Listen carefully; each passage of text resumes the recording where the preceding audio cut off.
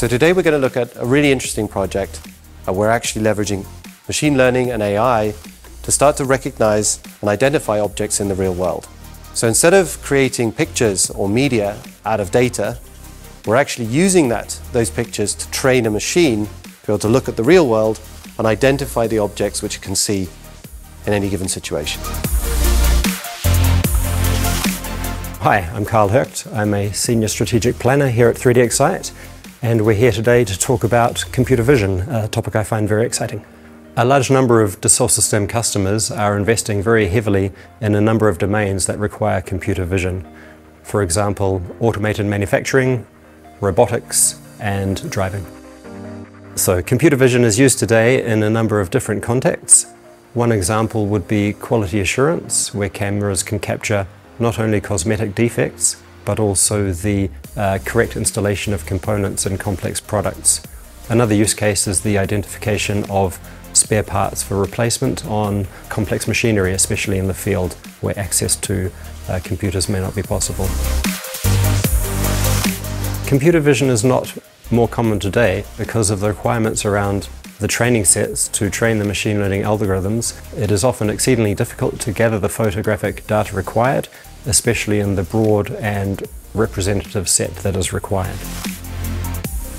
One of the challenges we wanted to solve was the generation of synthetic training data for computer vision, so that we're able to specifically target a set of example images to the customer's needs, use case, and setting.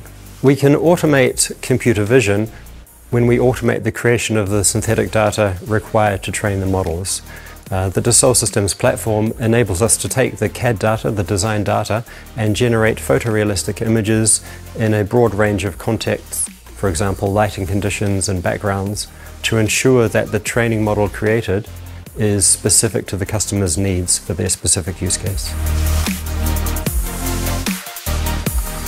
3DEXCITE have an existing software pipeline to enable moving from the design data, the CAD files, through to a beautiful photorealistic image.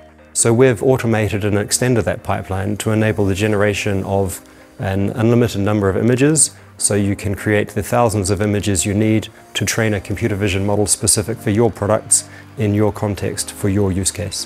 One of the core benefits of the synthetic data offering from 3DEXCITE is that we enable a pipeline from design through to computer vision capability.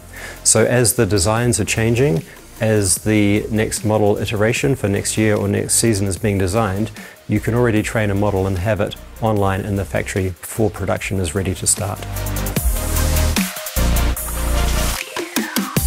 In the coming years, there's also the opportunity to marry up the capabilities of computer vision with richer information, such as the assembly steps and factory processes, so that you can be monitoring with cameras in the factory the steps that assembly is taken and catch in real time any emissions or errors on the workstations. I see a lot of opportunity to move the computer vision projects of our customers towards a more data-centric approach, where we can focus the data we're creating to train their models specific to the use case or their needs, enabling much more specific, targeted, and accurate recognition capabilities.